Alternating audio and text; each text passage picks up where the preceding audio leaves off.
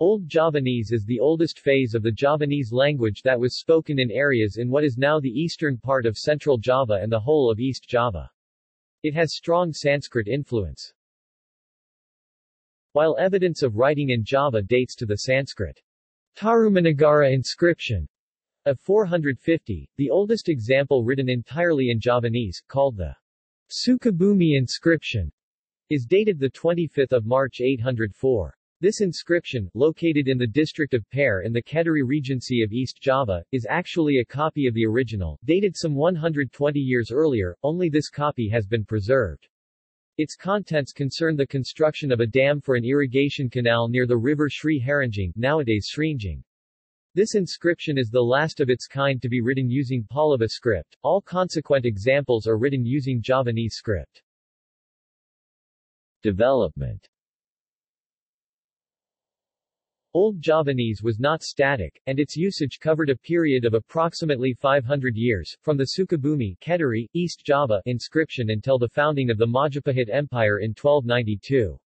The Javanese language which was spoken and written in the Majapahit era already underwent some changes and is therefore already closer to the modern Javanese language. Austronesian origins. The most important shaping force on Old Javanese was its Austronesian heritage in vocabulary, sentence structure and grammar that it shared with its sister languages in Southeast Asia. Sanskrit influence. The Indian linguistic influence in Old Javanese language was almost exclusively Sanskrit influence. There is no evidence of Indian linguistic elements in Old Javanese other than Sanskrit. This is different from, for example, the influence of Indian linguistic in the Old Malay language. Sanskrit has had a deep and lasting impact on the vocabulary of the Javanese language.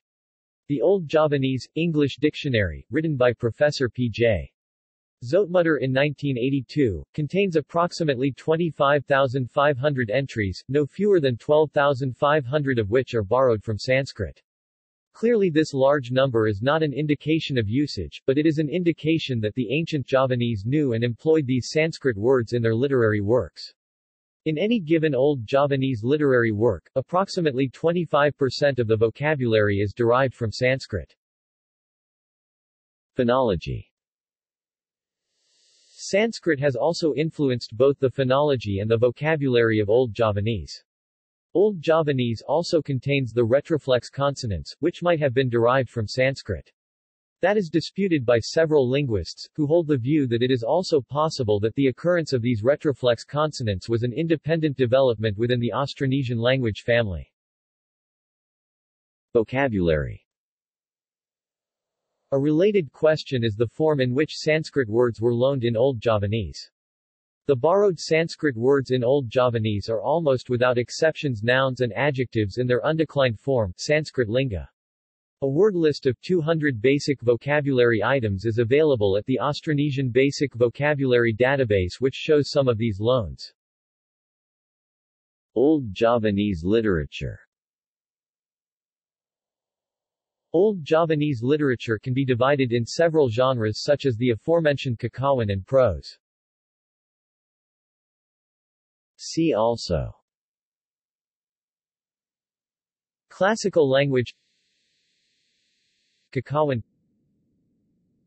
Kawi language. References. Further reading. In Dutch, Petrus Josephus Zoetmutter, 1950, De Taal van het Adiparwa, Bandung, Nix. In English, Petrus Josephus Zoetmutter, 1982, Old Javanese English Dictionary, The Hague, Martinus Nijhoff, 2v, XXXI, 2368p, in collaboration with S.O. Robson. ISBN 90-247-6178-6. In Indonesian, Petrus Josephus Zoetmutter, 1995, Kamus Jawa Kuna Indonesia in collaboration with S.O. Robson. Translators, Darasuprapta, Sumarti Suprayitna. Jakarta, Hasil Kerja Sama Perwakilan Koninklijk Instituut voor Taal, Land en Volkenkunde dengan Penerbit Pt Gramedia Pustaka Utama, 1995. 2v. 1. A02. py. In English, TEUW, A and SO. Robson. 2005 edited and translated Bomantaka, The Death of Boma Leiden, KITLV Press, Series, Biblioteca Indonesica, 32. ISBN 90-6718-253-2. External links.